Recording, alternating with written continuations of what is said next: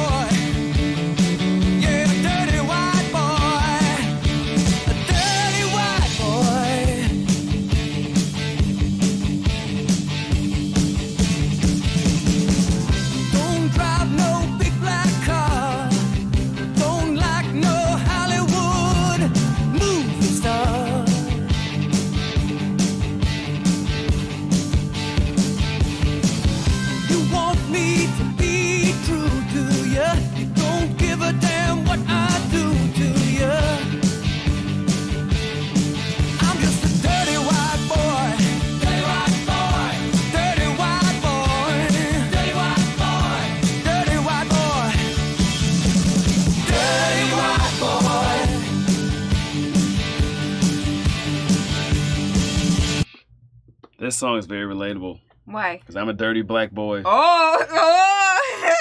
Okay. It's true. It's a vibe. It's the vibe of if someone takes me home to meet their parents, are they going to approve of me? And nothing to do with race.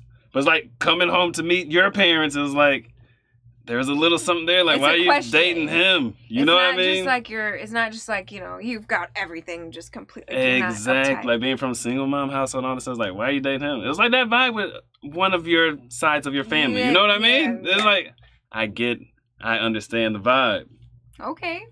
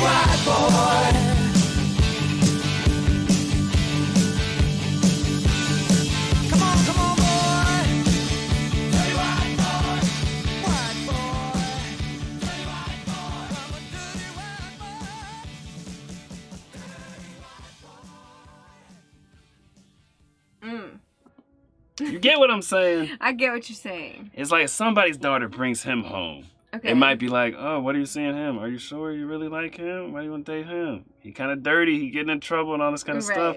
But if it was like some prim and proper guy, then it'd be like, oh, yeah, you have great taste. Oh, welcome to the family. Marry him now. It's like, yeah, on the scale of, oh, welcome to the family. Oh, my daughter has great taste. And the scale of, why'd you bring him home?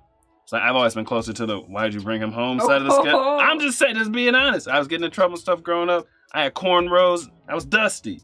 Okay. Yeah, I'm just, it's relatable to my childhood, my young adult to the danger zone experience. Yes, I was never like the suit and tie boyfriend. Yeah, definitely not. And I didn't look like I came from a well-to-do family, so I was like, I can relate to this.